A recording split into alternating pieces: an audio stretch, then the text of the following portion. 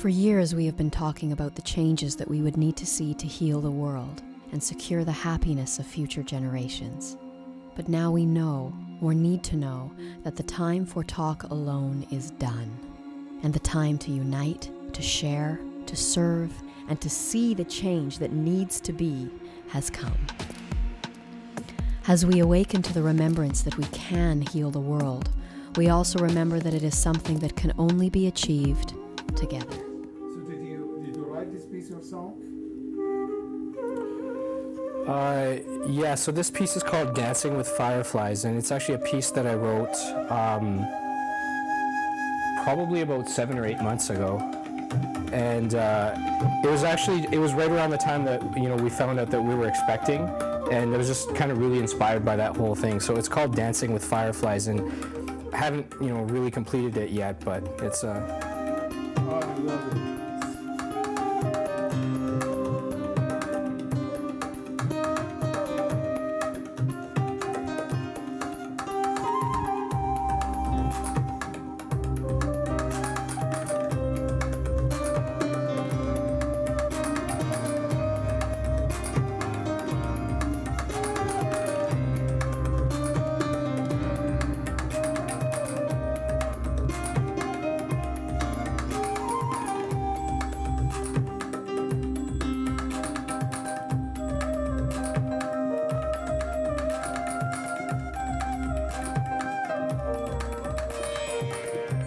I think I've realized that there's nothing that, I or, probably any artist can create that's, more beautiful than life itself.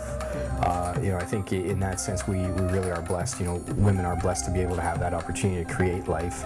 And I'm trying to do what I can to kind of capture where I'm at mentally, given the fact that I'm a father now. So I think the music has definitely got a little bit of a softer side in some senses. It's a little bit more playful, it's a little bit more reflective, but for the most part I feel like I'm doing the same thing, but just maybe with a slight different type of sweetness maybe. Yeah. That's what I'm trying to do day in, day out musically. The only lens I live and breathe is my own lens, but I constantly try to put myself in the shoes of others and experience, the emotions and the thoughts that they may be feeling. Quite often I find myself, whether it's just walking around through the day or turning on the news or reading an article in the paper or meeting somebody for the first time, it's the sort of the emotional response that you get to, experiencing or even trying to experience what they're going through at that point in time. So I don't think that element of the music has gone away by any means. It's definitely become probably even more important. Having worked on a number of live performances over the last couple of years, having had the opportunity for open for the great Dalvin Singh, working in the interfaith community with people from different walks of life, that human element just keeps coming up over and over in my music because that's who I am.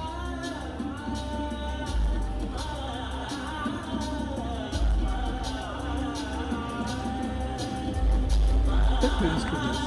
Do you believe that artists like yourself can have a vital role to play in providing this kind of compassionate message for all mankind, regardless black, white, Muslim, non-Muslim? Absolutely. I think that, now that you've asked me that question, I think that artists are the unofficial statesmen or spokespeople in many ways of just peace and humanity and compassion and empathy for others. If you look throughout history, artists, no matter where they're from, whether the oldest maestros like Beethoven or Bach, or if you look at the great Indian classical musicians or Persian or Middle Eastern artists or people who are even doing contemporary forms of spoken word. All artists generally, from a musical standpoint, they tend to be very kind of conscious of what's going on around them. If you look at painters, if you look at visual artists, generally anybody who's taking in something from the outside and then putting back something with their own creative touch on it tends to be pretty sensitive to things around them. So I find quite often that artists end up becoming the voice of many people who don't like what they're seeing as it is right now. So I think that artists absolutely have a role to play, and we are in many ways unofficial spokespeople or statesmen for that. So what is the space here? It's called 187 Candles, and I had actually written it on November 26, 2008. There was an attack by 10 gunmen in Bombay, or what's known now as Mumbai. And it was just an absolute ridiculous tragedy, complete senseless loss of life. Rakesh Goenka, I'm here to remember senseless killing of Aziz Bhai. My name is Rose Locke. I'm standing here for Benedict Navkar.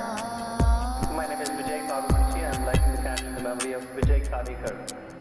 And we were at a candlelight vigil in Mississauga, and they were one by one, they were naming off all of the people who had been killed. And I just had a little sampler with me. I was recording, as they were reciting everybody's name.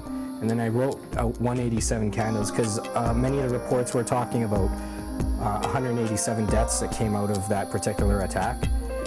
And 187 is also the police code, I guess, for murder. We're here to honor the memory of Isa C. Suda. I am Harunda Kakar.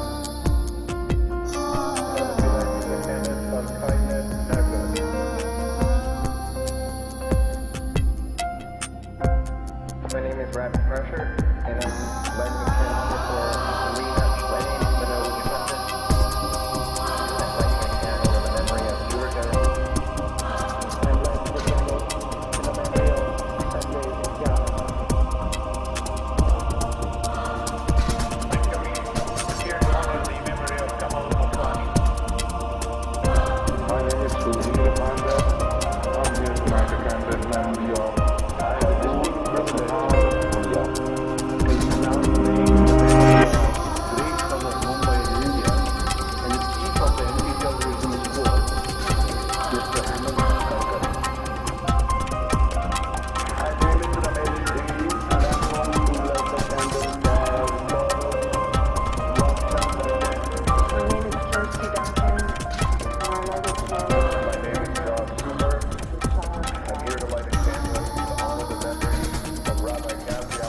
The fact that anybody has to lose a life at all is tragic. I was really affected by this. I feel for the families whose sons actually went out there and did this in the first place. These guys were kids. They made some bad decisions, were brainwashed by the wrong people. But at the end of the day, they were kids. And they hurt families that were just like their own.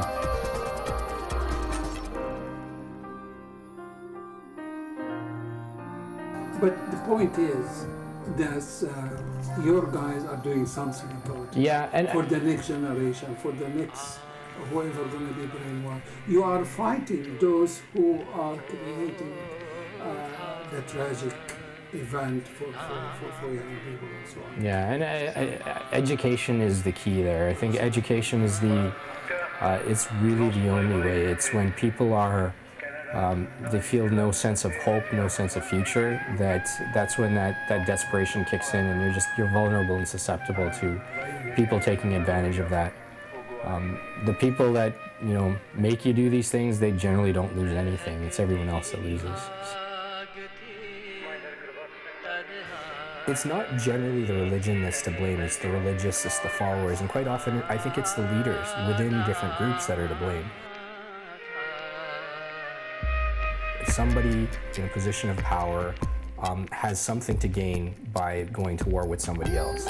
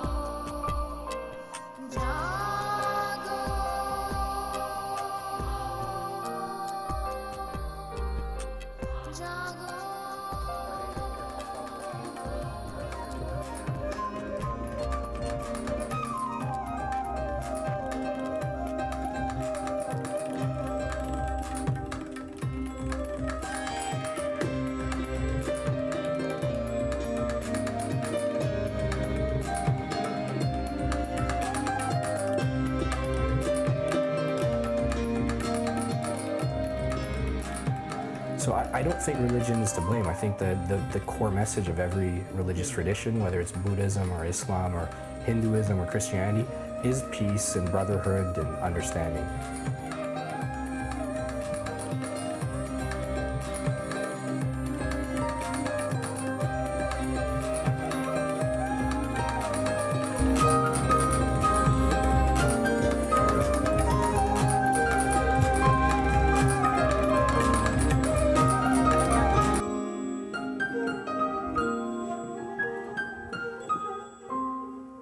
This is great piece. You know, the reception to that's been, you know, really warm. It's just unfortunate I've even had to write that piece, but I was just really moved, and that was really the only way I could deal with it. That initiatives like Vital Voices are important and powerful opportunities for artists to create a sense of community. So if you look at history and you look at where there's been the real emergence of arts, where arts really flourished, there was community around it. Whether it was music or whether it was visual art or whether it was dance or performance. Where there's a community of artists, generally that society has kind of reached a place that's a little bit stable. And I think that by creating an opportunity and platform for artists to build that sense of community from around the world, it really gives you a good opportunity to get those critical views, that critical thinking coming forward. And what happens is if I'm doing something here in Toronto, there's another artist doing something somewhere else in the world, and you realize that what you're doing is actually quite similar, there's opportunities to kind of cross-pollinate ideas, you know, reach each other's audiences and take that message and amplify it. So being able to work with other artists and create a sense of community and bring their different skills and talents together is a very powerful thing.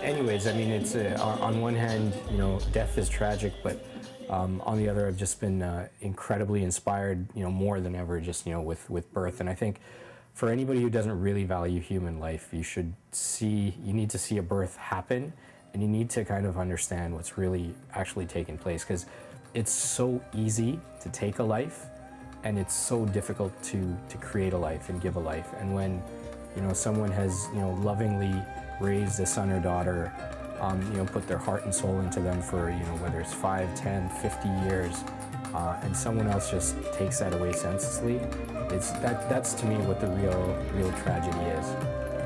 I don't think I've ever felt a greater sense of appreciation for life than I do right now.